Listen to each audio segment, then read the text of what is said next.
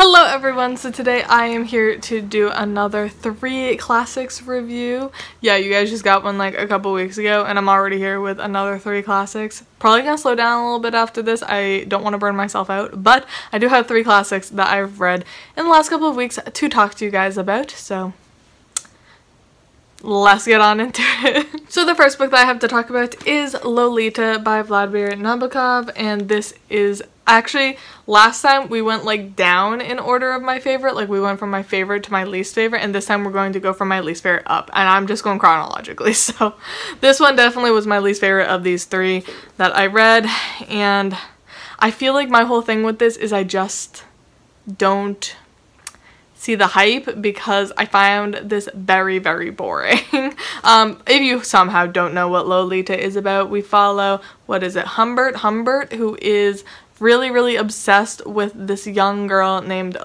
Dolores, and he basically goes to very extreme measures to be able to be with her, and it's basically, you follow a pedophile, so it's pretty uncomfortable, taboo like story, but honestly I wasn't even that uncomfortable with this whole story because I've read a lot of like taboo kind of books and stuff. I find them very interesting, especially because I just read the book My Dark Vanessa, which is right there, that takes a lot from this book, and I was fine with that. So please don't think that I didn't like this because of the subject matter. I was very fascinated with the subject matter, and I found that that was probably the best part of this book, but overall it just wasn't executed in a, like, not fun, I don't want to say fun, in a entertaining way, or even like a makes you think kind of way. I found this to just be very boring because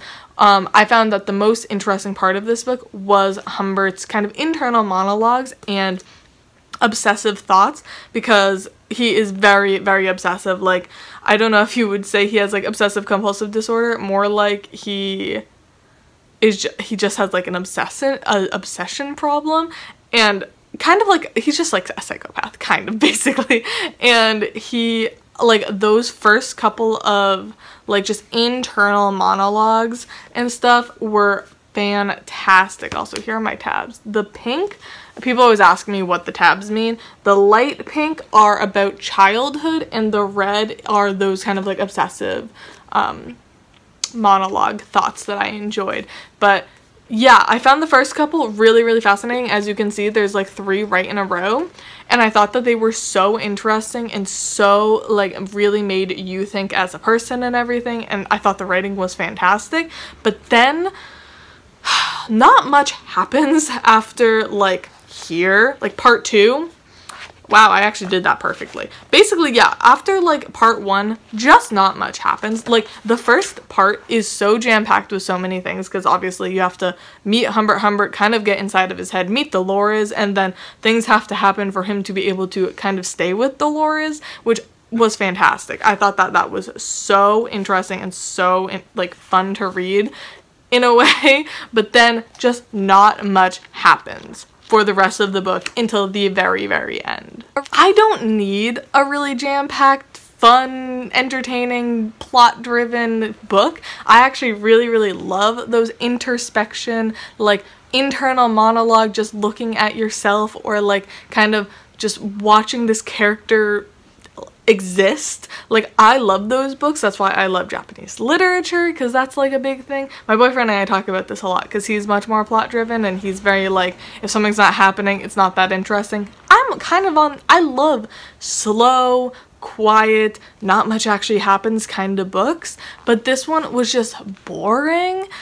I don't know what else to say. It was really boring until the end, where like the literal last like 20 pages.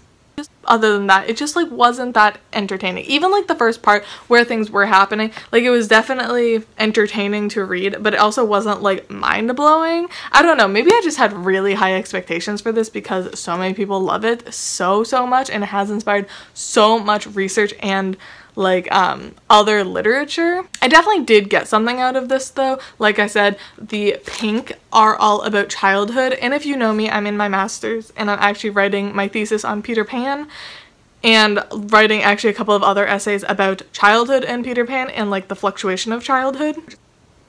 Okay, we're just gonna ignore the fact that the sun is absolutely ruining my video.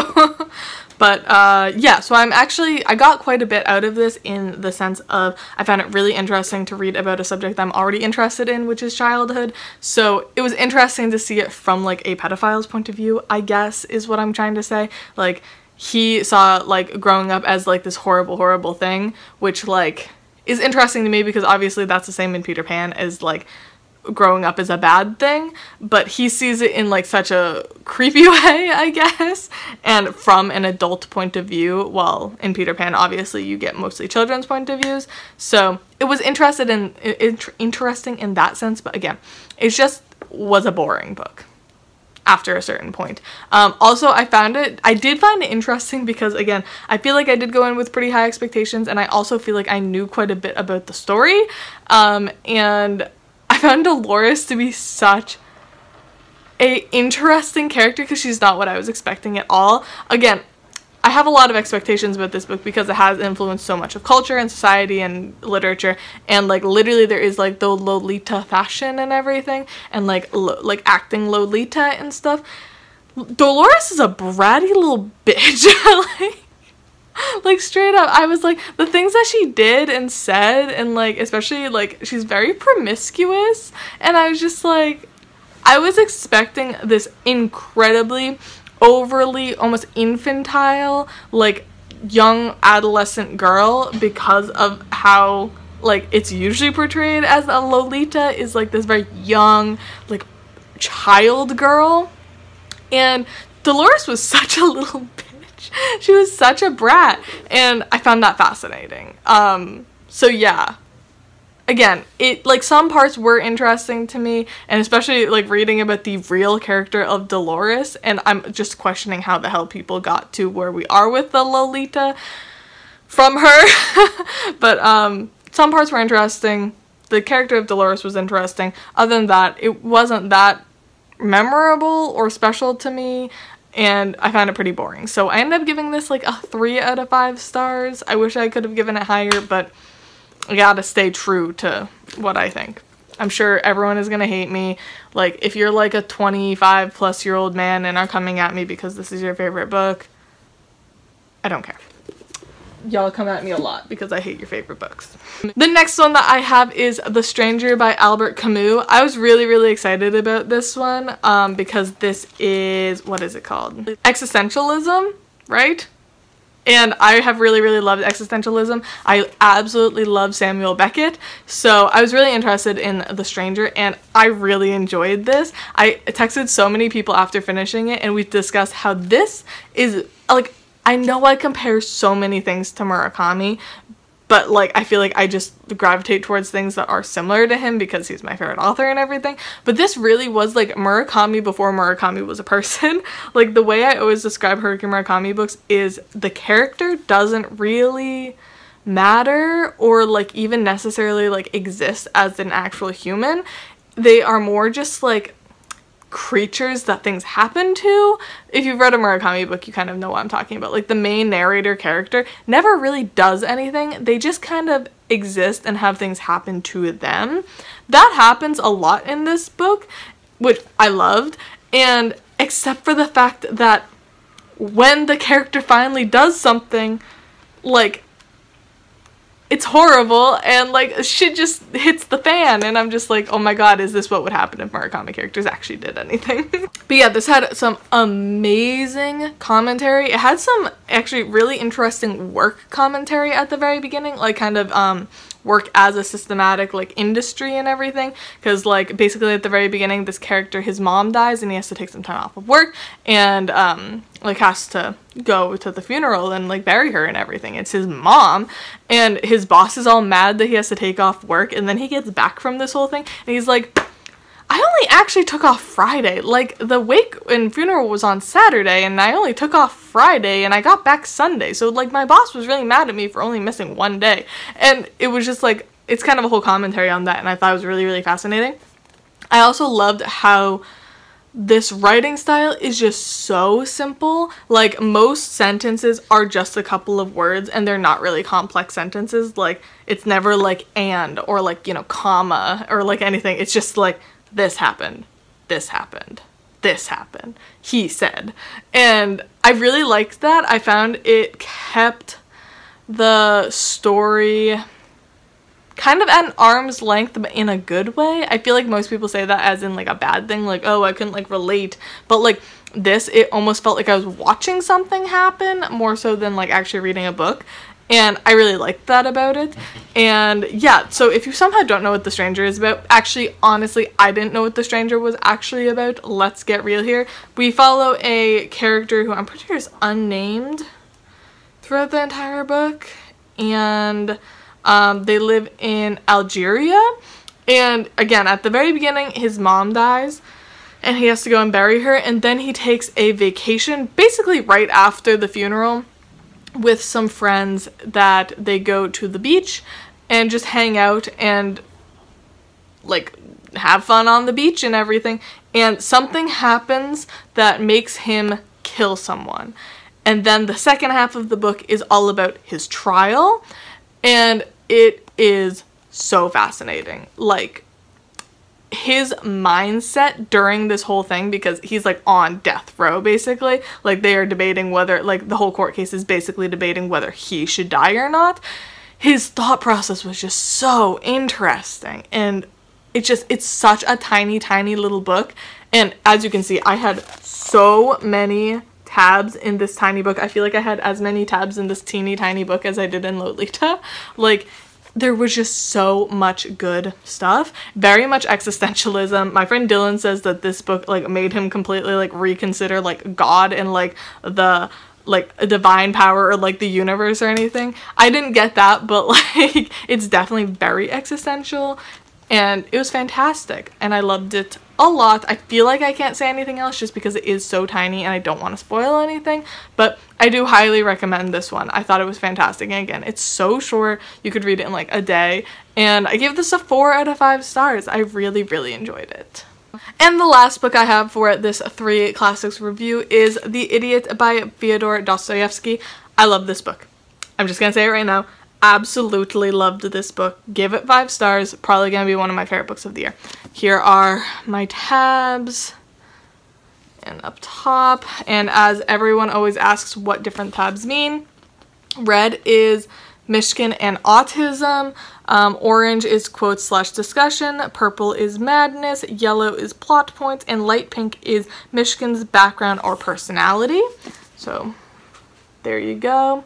Lots of amazing quotes, lots of amazing scenes, and then obviously these sticky notes. I have made a lot of people ask me how I annotate and stuff. I've made 2 whole videos on it, and I use sticky notes to write in like long things that I have, like questions or whatever, or thoughts, when the book doesn't have like amazing margins. Like these margins aren't too bad, but I just thought it would be better to put them on sticky notes, especially because I don't know anything. I don't have any like professor to ask these questions to or anything. Like, I'm not reading this for school, so I wouldn't want to like write something that was actually wrong in the book and have to like go back and edit it. Also, before I get asked, this is the Wordsworth Classics editions. These are so cheap on Amazon. They're literally like $4 or $5. I really enjoyed them. They are very floppy paperbacks. I thought it was great, but yeah, loved this book. So let's talk about it. Basically, The Idiot is about a young man named Prince Mishkin, and he was at an asylum in Switzerland, and he is returning to Russia, and he kind of gets mixed up in the Russian hierarchy and the upper class of Russia.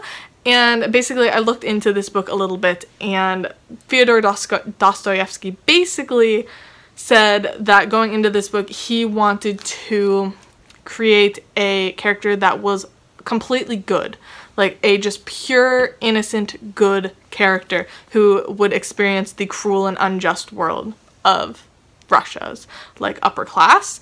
And that just warmed my heart, because while this book is called The Idiot, which is very unfortunate, and that word is used a lot, I personally 100% believe that Mishkin has autism. And as I said, red is all of the points where these autistic characteristics come to light. And basically, I believe he has autism because although obviously that is not ever said in this book, autism it became a diagnosable mental disability in, I believe it was the 1910s or 1920s, and this book was written in the 1860s. So that word was not a thing.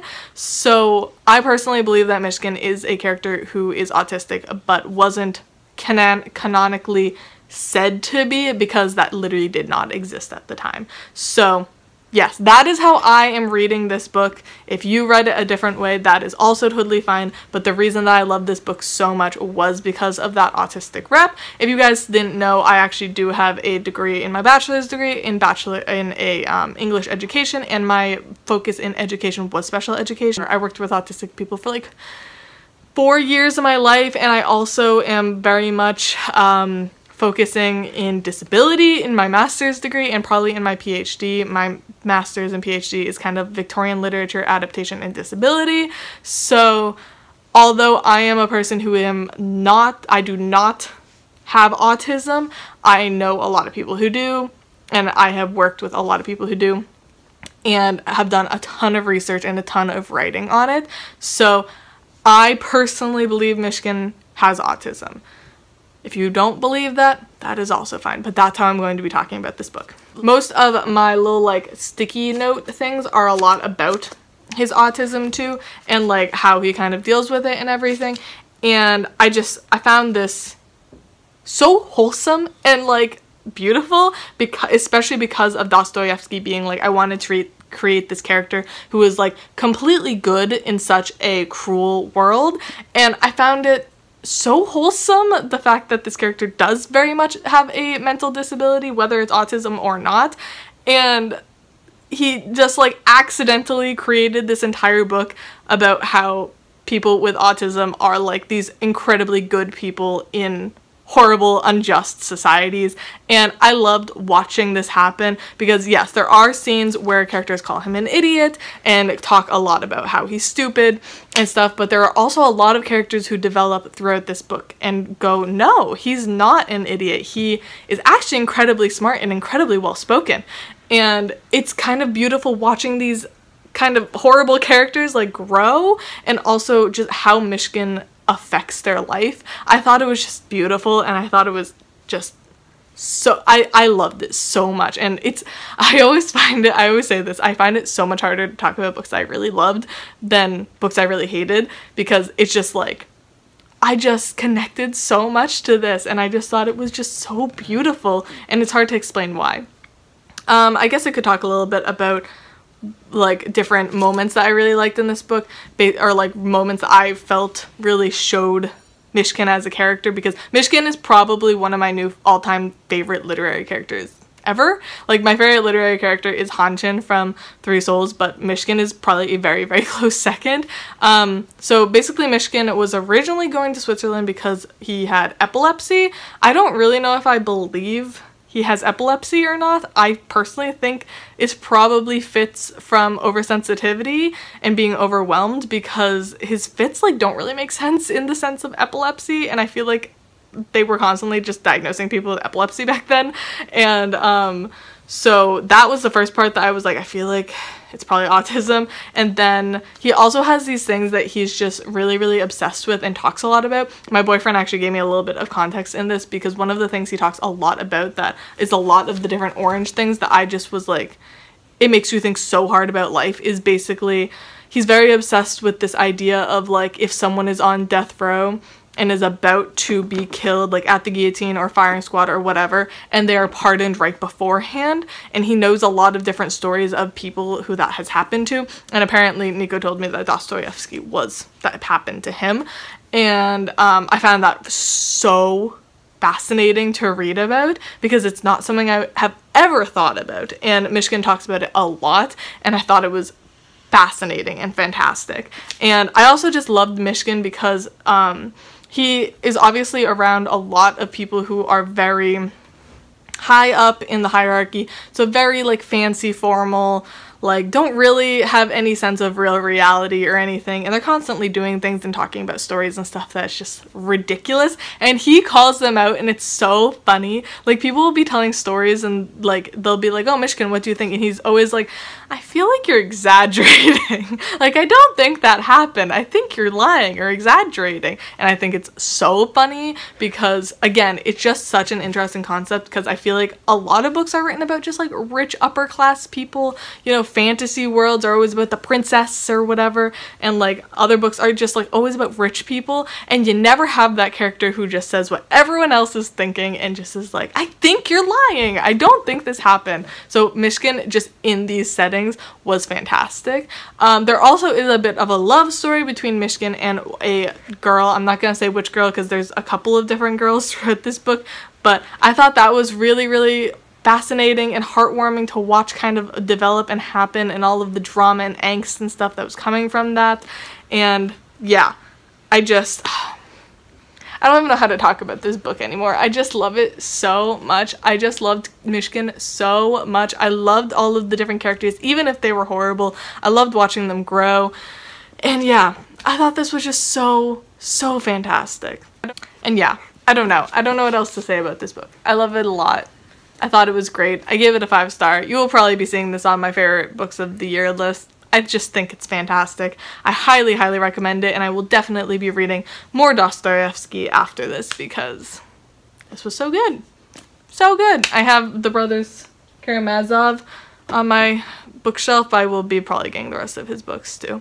See, this is fantastic. I can't believe I found a new, like, favorite author, I guess, probably. Hopefully. New favorite book. Hopefully a new favorite author, because I did love his writing. Who would have guessed? Like, I never thought I'd be a Dostoevsky person.